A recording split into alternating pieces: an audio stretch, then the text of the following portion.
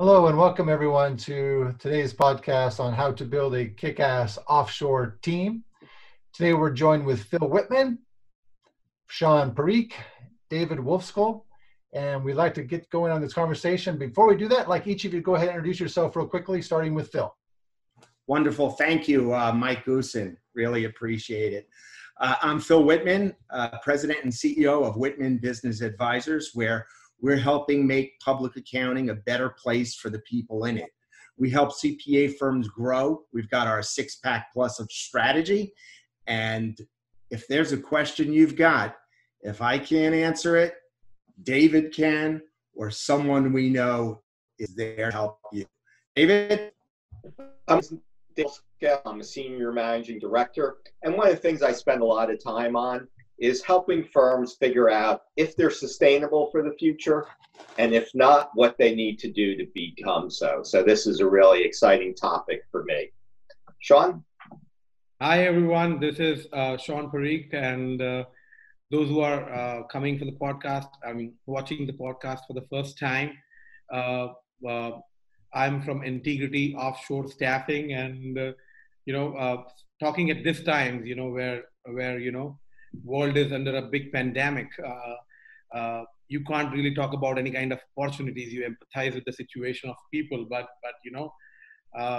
as the Chinese definition of crisis is, crises are basically an opportunity riding dangerous winds. So we are all here to talk about today the sustainability part of accounting, and our business suddenly has become so more relevant today, with remote working gaining so much traction. So offshore staffing was perceived differently by many people. Today is kind of, every accounting firm in America, has to look at it not as an option, but rather something that they have to do if they want to go ahead and kind of expand or survive in this new normal. Having said that, I'm Sean Parikh from Integrity Offshore Staffing. Mike, thank you. Thank you for hosting this podcast today. Sure, yeah, and actually that's what we want to talk about today. We want to talk about, is your firm sustainable in the future? And with all the uncertainties that seem to be coming upon us without anyone able to see them coming, things are going to be different. And the idea of sustainability for a CPA firm is a big question right now. With that, yeah, we were talking earlier how some firms now we have the social distancing and work from home is really thrown them into a bit of a confusion. Others, I was talking to a friend of mine recently just yesterday, and they're doing okay. They figured it out. So with that going on, Phil, what do you think about the sustainability topic, and how would you lead that discussion? Sure. I just like to take 15 seconds to say, whoever's on listening to this, whoever your God is, God bless you and your families, that you should stay healthy, and this coronavirus should pass and business resume in some sort of new normal. So sustainability has been a question that we've been asking about CPA firms, and not just in light of the current health crisis. Okay, there was coming changes that were really impacting the profession: artificial intelligence, blockchains. The world has become a much flatter place, and many more competitors coming in. So we would ask firms, are you sustainable into the future? Can you remain viable? I'd like to share a story. We get a call from a $10 million CPA firm, okay? And they're at the crossroad. Do we merge up? Can we remain independent and sustainable? Can we take our $10 million firm and grow it to 15, 20, 30, 50? Or do we need to merge up? So one of the things that we did, we as a team at Whitman Business Advisors, we said, we're going to help you. We're going to look at things like your human resources, your IT, your bench strength. Do you have future partners? We're going to look at the business model that you have now and help you decipher whether or not you can transform it into what people have been calling for years the firm of the future. So we're going to talk a little bit about the firm of our future, and the future is today. It's here. It's not 2 to 3 years out. And perhaps this coronavirus, which is a curse, it's global, it's nationwide, it's changing the way we do things. And perhaps when all settles and everything is calm, the CPA firms out there are going to look at the way they've done things and know that the world is flat, and they certainly can do things differently. So one of the things, go ahead, Sean. Yeah. So first, Phil, what you're saying completely makes sense. But I would like to highlight one thing. I mean, first of all, this is not a great time. It's a bad time for people, and I hope families remain safe. All family members remain safe, and people around, this situation passes and people come out of it, as normal as we can, as a globe. Although I'm sure it will not remain the way it is anymore. A few things I want to highlight here when you were talking about firms. We talk about this change all the time. Phil, you, me, David, Mike, we've done so many videos. We do all this. But, I also meet a lot of accounting firms similar to the firms that you meet, Phil. And, older partner says, I'm in my 50s and I'm in my 60s. I'm in my 50s and I'm in my 60s. And, whatever change is going to happen, it's not going to impact in my lifetime. So that mindset is going to change with Corona coming in. Because now, yeah, sure. Go ahead, David. So, Sean, I think that mindset, especially over the last 18 months to 2 years, and certainly for people in the 50s, I think that mindset is already starting to shift, that people are seeing that business isn't going to be normal. And I think that was occurring before this crisis. Again, there's certainly people who might be in their 60s who are trying to just get through the next couple of years. But I think that for many people, the mindset has started to shift, although not necessarily the actions that need to be taken have been started to be taken. So David, one more thing. Yeah, go ahead, Phil. I was going to say, David, you're absolutely right. One of the things, my big concern I have is if we look back at 2008, and obviously it wasn't a health crisis, but the markets tanked, and the markets have tanked again. And the concern is with people down 25 and 30% and some even more in their portfolios.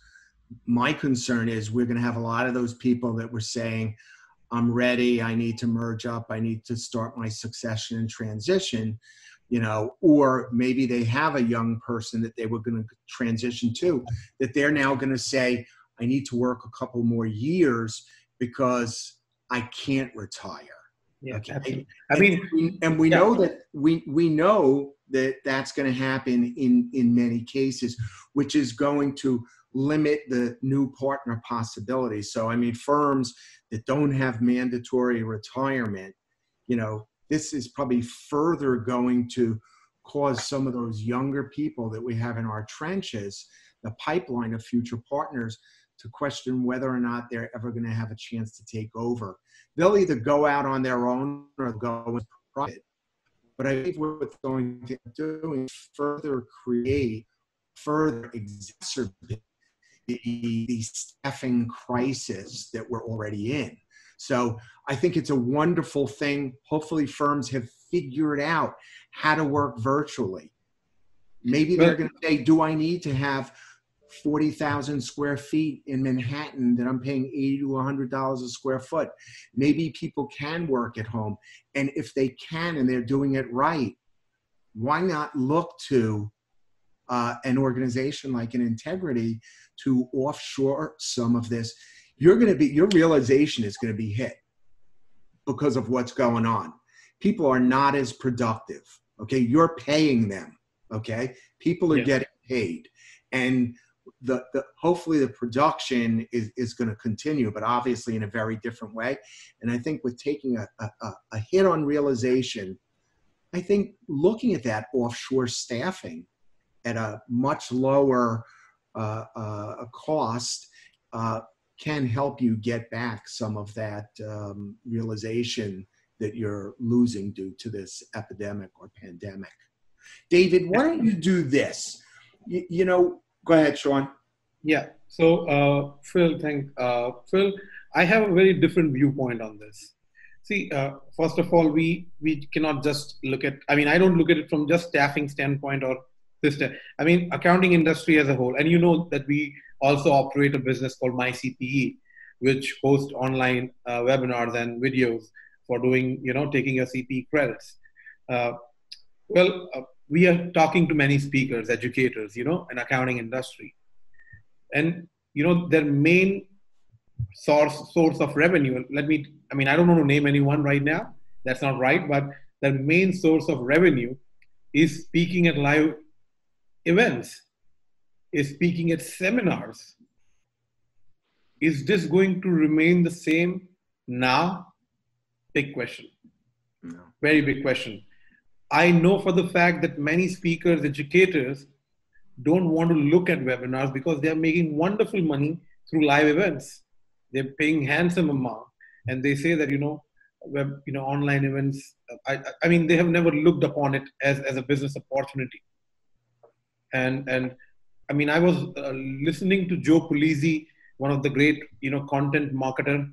And he mentioned to me that his main source of revenue is personal consulting to firms on content marketing and speaking at live events. I mean, accounting industry has got the highest number of accounting conferences because of the CPE requirements. Every state society has about 4 or 5 or 7 or maybe more conferences. So there is this host of 250, 300 or maybe 500 live events happening every year. First, the big dent is going to be on the attendance. So it was already hitting the attendance. The reason online companies like MyCPE, unfortunately, I have to say that, but we're kind of taking away a lot of people away from CPE, and that's where AccountTex US got closed. AccountTex US has actually closed their operations this year because last year not many exhibitors complained and attendance was so low. And now with this event, I personally feel that there are two kinds of business. One, which is on the right side of this event. One, which is on the wrong side of this event. And the one which is on the wrong side of this event will have a permanent damage. To what extent, I don't know. But definitely there is going to be a little damage if they don't come onto the right side of the business. So Sean, you know, really what you're talking about when we talk about sustainability of CPA firms, I think this current crisis really is going to test the sustainability of many organizations and companies, regardless what they do. But, you know, one of the things that we did at Whitman Business Advisors, you know, we created something that we call a sustainability study. And David, why don't you talk about that a little bit and how we survey the staff and parachute in and the steps that we take?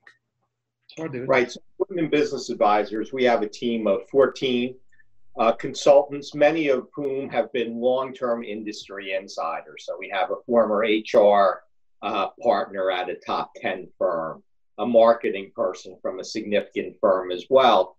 And so we bring multiple people with multiple depth of expertise to a firm to really give valuation. And we get things like, do they have a bench, right? Are they using IT properly? You know, or they have that mindset of the 21st century that the world's flat and it's not just about my local community. Do they have a business development plan, or is the one founder who might be looking to retire, is he the person who's brought in all the business for the firm? And we go in there and we look, and oftentimes what's really funny is we don't really tell anybody, any leadership, anything that they don't know, right? But it's easy to kind of push off and say, yeah, we don't have a great bench, but that's okay. Or we don't have a great process. But when we deliver this report as one package, right, it really drives those leaderships to not be able to hide anymore, not be able to look at each thing individually and justify it. Because when you're looking at that entire package, it's much more difficult. So we believe that firms that are going to be sustainable in the future are going to have to be flexible. And I think that, Sean, you were talking about mindset before. So flexible as far as what's our business model, and are we a CPA firm that provides accounting, or are we a small business firm that helps our clients be successful, right? From a staffing point of view, do we put an ad in the local paper, which may not exist anymore, or do we look at a worldwide solution for staffing? And so we really believe that it starts with the business model. It starts with the mindset to allow these firms to remain independent. Sean, you had a comment? Oh, so before Sean jumps in, so imagine this. You're the managing partner of a firm and you're up at the top, okay? There's something called the iceberg of ignorance. So if you think about the Titanic, there was this little thing above the water, but it wasn't that it collided with that killed it, and made it sink. It was everything that was below the water. And there are things as managing partner or partners on an executive committee that you think that that you create the story, you create the ending. So one of the things we did with one firm, we always do it, but with this firm, we deployed a employee survey because we don't want to just talk to the partners about the sustainability. We want to get in with the people that are, that bigger part of the iceberg. Because if you really want to know what's going on in an organization, it's not talking to the people at the top, it's talking to the people in the trenches. They know where you are. They know when you're golfing, when you're at a doctor's appointment. So one of the staff, and we asked for comments, said, we ask a very important question. Would you recommend a friend to work at your firm? Okay. And that is a very telling question. And one of the responses was, why would I have a friend work here when partners are running around like chickens without heads, bringing in new business, and the expectation of our staff, which is already overwhelmed, to bang out additional work that we just don't have the capacity for. So when we sat down and we met with the partner group and we told them about this comment, the initial thing we heard from the managing partner was, who is that guy? I want to fire him. And you know what David said? What did you say, David? I said, here's a person who cares, right? And this who said the comment is much less important than the comment and the action that you're taking. But in so many firms, people don't care, right? That was a comment of, I care, I want to make things better.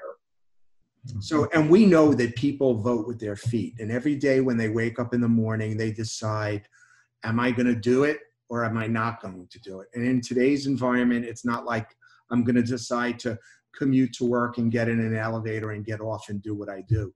Today, they're waking up, they're walking to their home office, and you better believe that every recruiting firm out there right now feels that they have an opportunity to connect with your people, okay? Because they're at home. They don't need to close a door. They're not sitting in a cubicle. They don't have someone next to them. I think that our profession is in for hysteria in recruiting and retaining people. And I think, I will share this. My son works for a very large CPA firm. And these firms, a buddy works at another firm, and they're sharing the emails that are coming out from management of the firms. And, one firm is saying, hey, due to this coronavirus, we're going to give everyone an extra $50 a week of expense money so that you can buy extra food and do what you want to do. As a matter of fact, we have team members in the Philippines. We sent them extra money so that they could stock up because they probably have it harder than we do here.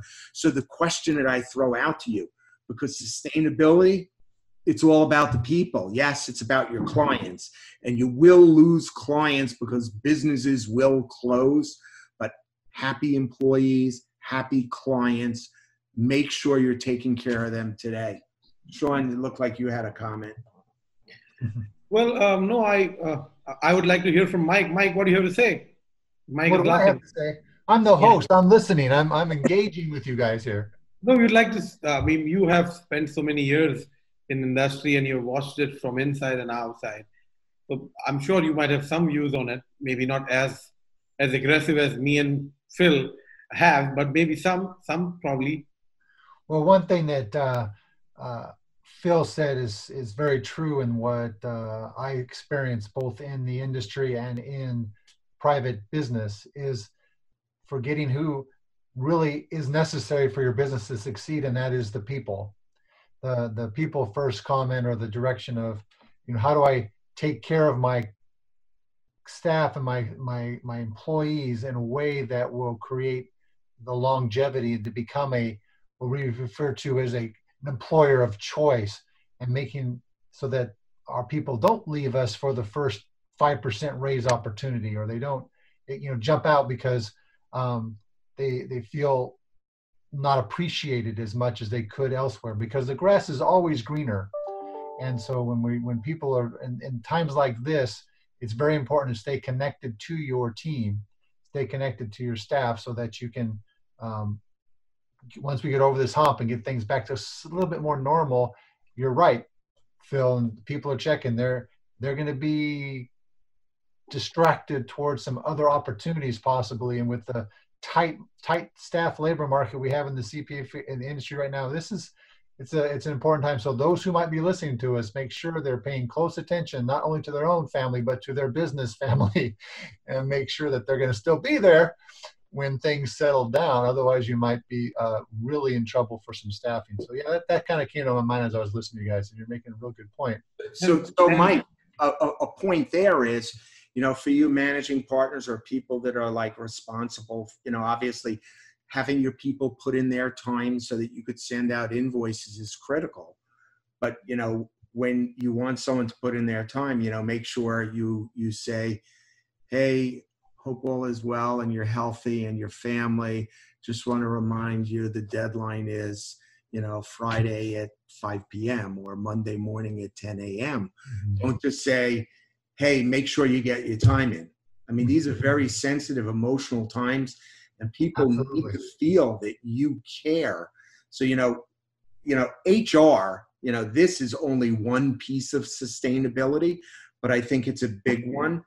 David, why don't you talk about the evolving business model that we believe is necessary for a CPA firm to really be sustainable, even in the event that this coronavirus pandemic didn't occur, changes that need to be made.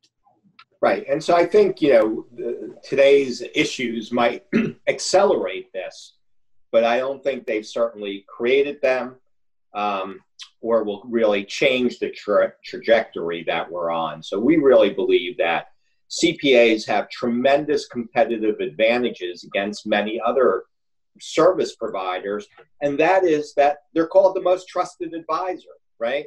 And that many of their clients would rather buy more things from the most trusted advisor than from some stranger. So we believe that, CPA firms have to move into that more advisory type of service model, that we're not talking to you about yesterday, we're helping you create the future that you want.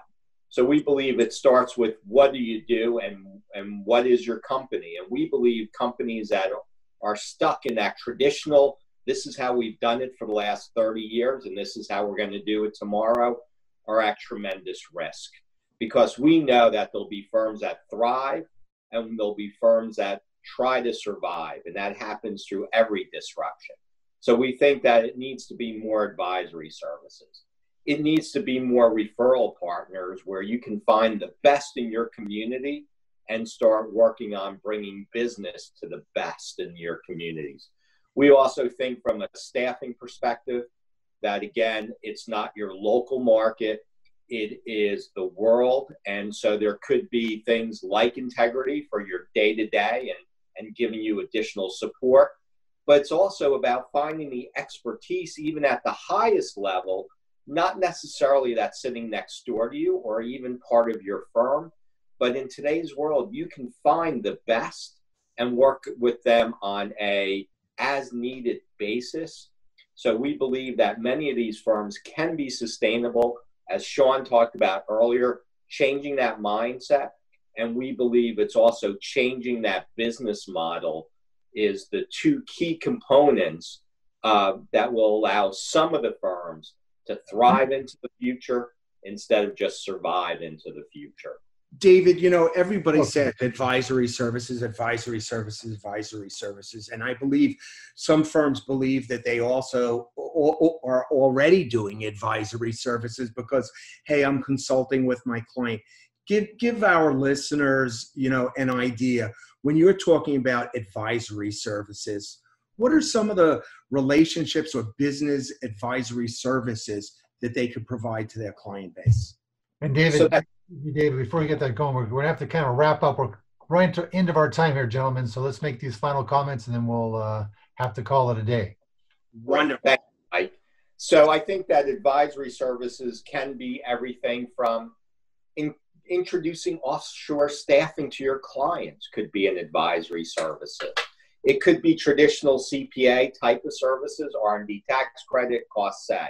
It could be helping your clients sell their business through relationships with investment bankers or business brokers. It could be helping your clients secure their future by offering wealth management. You know, so I think that the list of potential opportunities in advisory services is almost unlimited. Sean? And before we end, Mike, just a couple of points in last 1 minute. And Sure. You were talking about advisory services. Well, adding services is the solution that we have talking about, and client accounting services coupled with offshore staffing. I mean, when you talk about advisory services, well, you need that recurring revenue, and client accounting services gives you that recurring revenue. And it is not just day-to-day bookkeeping and write-up. You, first of all, why I push CAS, the reason is recurring revenue. You get access to all of their numbers. So they are dependent on you for all kind of advice you want, whether it's towards financial planning, tax planning, business or strategic planning. So it opens up all doors of advisory or business consulting that you want to do. And it's year round. You're touching your client every month. Year round work. You know, yes. No peaks and valleys. And I know one thing for sure. We have an affiliated company that does fractional CFO services. And we've had conversations with Integrity about helping to build a team, an offshore team that's going to be able to provide analysis so that companies that are hurting due to this coronavirus have the ability to take a look at their fixed costs and cash flow. And, you know, that's not CFO work, okay? So building that offshore team to help you with critical mission critical services in this time of crisis, it's a tremendous business advisory opportunity for all firms. So Mike, why don't you take us out of here? Well, guys, I think we had a great conversation about sustainability, and a lot of different topics came up, which is very interesting and very helpful. Appreciate your time for coming with us and joining us today, and that will be our time to kind of wrap up our session here, and hope you all have a great week. Stay safe, stay healthy, and we'll see you next time. Thank you, Amen. everybody. Thank you.